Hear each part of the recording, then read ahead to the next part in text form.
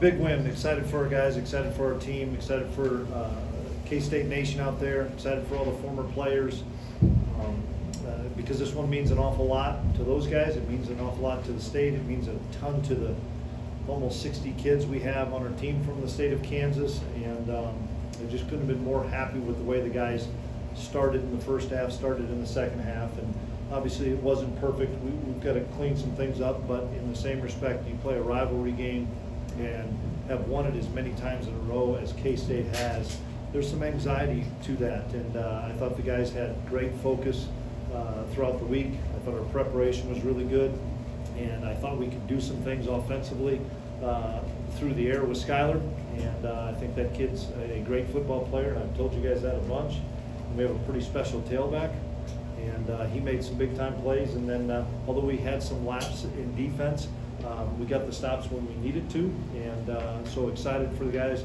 You know, we're 6-3. We're bowl eligible. We have won 3 games in a row. It tells you an awful lot about the character and the resolve of our guys. When we started off, the way we started off in conference, and there was always continued belief in that locker room, and continued belief with those leaders that we had a good football team, and we just needed to turn it around. And I just can't say enough about our leaders. Talk about Echo Boyd-Dobbs getting in his hometown. Yeah, he got one of our players of the game hammers in the locker room. I think he's playing really well. He's tackling well. He's covering well. He's extremely fast. I mean, he can flat fly. He's getting better at flipping his eyes around and making plays and knocking balls away. You know, I'm sure he'd like to think he could get a pick or two on those, but he's a shutdown corner, and I'm excited for how he's playing because it's given him a ton of confidence. How big was to get Malik Knowles on track in the big play game? Yeah, it was big. Malik left the game last week with an injury and missed a little bit of time this week, and then felt great late in the week. And give our O-line credit, great protection, and we ran kind of a double post concept, and Malik gets a step on people. Not very many people are going to catch him, and Skyler put it on the money, and that was a huge play at the time. After it was 7-3 to get a 68-yard pass in a 2-play series. It seems like he's walked away fine from both, so that's a good thing. But how frustrating has it been to see Skyler be on the receiving end of 2 like it's? Yeah, and you know, it's unfortunate, it's frustrating, Lance is a class act. He'll address it, but you know, it happened, and we hit their quarterback late and got a couple penalties. I mean, some of it is bang stuff, but no, he's fine. He's healthy. He's ready to go back and get it again next week. Coach, it's been interesting. This season's kind of broken off into quarters here, with entering the final 3 games of the season. Pretty comparable teams with everyone. What's your message to your team? Just got to keep getting better. We're doing some things really well, and you can tell we're playing with confidence. We're playing with a little bit of an edge and a little bit of swagger. We're playing faster overall. I think the guys' bodies are pretty fresh, which is something we've focused on, because this is last year was so odd. This is a new year. You're retraining guys to play a 12-game season, and I think we're fast, we're fresh. We've got a really tough opponent coming into our place, but I think our guys are playing with some confidence. Coach, what are you happiest about in this? That these Kansas kids were able to get another win over Kansas. You know, to be a K-Stater, this game means everything. And for those kids in that locker room, so many of them took the chance to come to K-State, bought into some of our beliefs as coaches, because there's a lot of upperclassmen there. I love it. They're celebrating with the Governor's Cup out there, and that's what I'm excited about for those Kansas kids. You guys ran out of the I formation a few times today. What was it about that formation that you liked? Probably an attitude, just trying to say, hey, you know what, we're going to come downhill and let our guys up front do a great job of blocking at the point of attack. We kind of put a new play in, kind of a toss play, and gave us some good yards, and it kind of set the tone to be able to get into some 2nd and 1s. And but you know, I think we've got to be able to line up and knock people off the ball, as well as get into our gun read zone stuff and jet sweeps. Deuce had a career high in rushing. What impressed you most about him? You know what?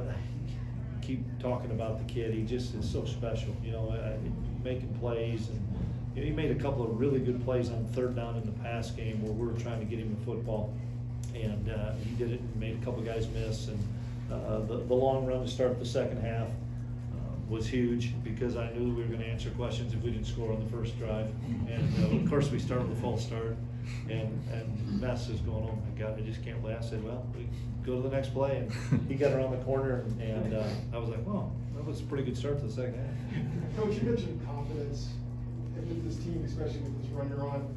Where do you think that confidence is, and where do you think it can push your team going forward?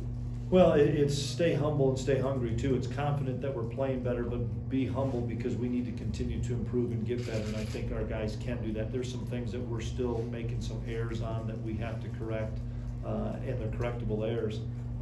Whether it's a broken coverage to a missed assignment on a pass route, whatever it may be. And so I think our guys know that when we play well and with confidence, we can play with anybody. And if we don't, if we don't play with really good confidence, we make critical errors, we can get beat by anybody. How do you think the offensive line played? Well, we rushed for 242 yards on 30 attempts, which is not very many. So I think we played pretty doggone well up front. A bunch of Kansas kids again. Excited for those guys from the state because we've got a bunch of guys from the state of Kansas led by our captain Noah Johnson. That this game meant a lot to him. How important was it to try and get some of the reserves in at the end of the game there? Yeah, it was good. I was excited to be able to get Will Howard in the game, and I thought Will made some good plays. We got everything called back, but he made some really good plays and threw the ball well and ran the ball well. I mean, Will's a good football player. I think it was good to get some of the extra defensive and offensive linemen in. It kind of goes without saying, I know everybody noticed, but Cody Fletcher didn't start because he was nicked up from the week before. We thought he could play a handful of snaps, and he did. But Austin Moore stepped up and played really well and played with confidence. And so I'm excited about young players like that that are young to the program and continue to get better. Coach, when you talk about KU, you looked at them on tape, and now you see them in person. What do you think about where they're at? Well, I know the man that's leading them in Lance Leipold. I don't know their locker room. I don't know their talent level. I know they've got the right guy leading them because Lance Leipold's a class act, and he's very similar to me. We weren't brought up in the FBS and the Power 5. We've worked our way to get to this level, and Lance is the right guy for the job. So could you be a right guard? What precipitated that? Getting KT in the game a little bit more.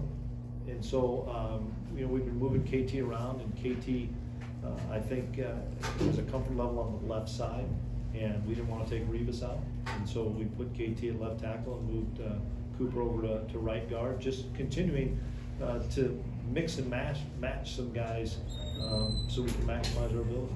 So could you address your coverage capabilities and how much that's progressed in the last few weeks? We're doing some good things in coverage. We're playing some better man coverage. We're pressuring the quarterback better. We dropped some things in zone. We had a mishap on their long play that led them to a field goal with communication, and so it's always a work in progress. But with us getting pressure on the quarterback, if we can play good solid zone defense and break on the ball, we should be continuing to improve there. Because of in-game injuries, KU ended up having 3 different quarterbacks in there. Did you have to change much of the initial game plan, or did you stick with what you had going into it? No, I thought all 3 guys were very similar. Maybe they had a little bit different skill sets, but in reality, they all can run their offense. They're all really athletic and can get out on the edge. And that's the biggest thing that concerned us coming into the game, was not letting the quarterbacks beat us with their feet, make them beat us with their arm. And so it was unfortunate. I know they had a couple of guys get nicked up, but didn't change the plan. Well, different receivers in the game, I think, the caught passes, and I think 11 a couple games ago. Yeah. How important is that in your passing game? Well, it's really important, and we were banged up at wide receiver, so we didn't have our full complement throughout the week. So we gave a lot of young kids an opportunity, and a young guy like Keenan Garber is going to be a really good. He's still young. I know he's been here a couple of years, but he's a young guy sitting behind Malik and Phillip and Landry. Keenan's a really good player. He's just right now not as good as those 3 in the offensive coach's minds, but he has the ability, and he's going to be a difference maker. Keenan Garber is for us. I'm so excited about him because he gains more and more confidence with every practice, with every game he has. He made a critical block on a 3rd down play to spring Deuce, and so I'm excited. Keenan's an exceptional player. You mentioned Cooper Cooper at right guard. He's another Kansas kid. How would you address his growth and versatility? Yeah, he's a guy that can play anywhere, and really smart offensive lineman that Coach Riley challenges those guys to learn multiple spots so that when you get into a situation, especially when you come on the road, you can't travel everybody. We only can travel 70, and so guys have to be able to play multiple spots. He doesn't. Seems like Cade Warner's becoming a security blanket for Skylar on third downs. Yeah, he was another guy that received one of our hammers. That was a critical play on third down. He caught it and wasn't able to get the first down and kept fighting. I love that kid. He's a tough competitor, helps the young guys. He's a team first guy. Excited for what Cade brings to our program. Yeah, he doesn't get the headlines as much maybe as Skylar or Deuce, but how thrilled were you when Ben scored that touchdown? Yeah, it was pretty cool. Yeah, Ben's a really good football player, a young kid from Coach Mess's in my hometown. Went the same high school as I did.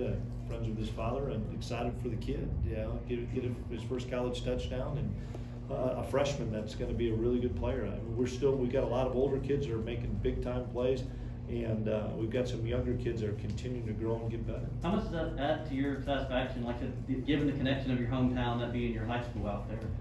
You know, it's satisfying, obviously. Coach Mess and I will joke about it that a kid from my high school is one that did it, not from his, but it is what it is. So, but he gave him the football. He called the play. So happy for Ben and happy for Mess. Time for one more. Was it a hard choice to choose to punt on that 4th and short in the first half? When we missed the field goal, is that what you're talking about, or which one? I'm trying to think. Well, we had a couple that we were talking about, and Mess goes, hey, this is either going to be, we're going to get it or we're not. I think it was a 4th and 4 or something. I'm not sure. And we ended up punting it, and we didn't have a very good punt. But had we gained anything on it, we were going to go for it. And we didn't, and so we ended up punting the football. And in a game like this where I thought points were going to be a premium for them, I wasn't going to give them a short field. And so I was going to try to make them drive the length of the field, hoping that, we were going to probably be able to outscore them. Anything else? All right, thanks. I appreciate it, everybody.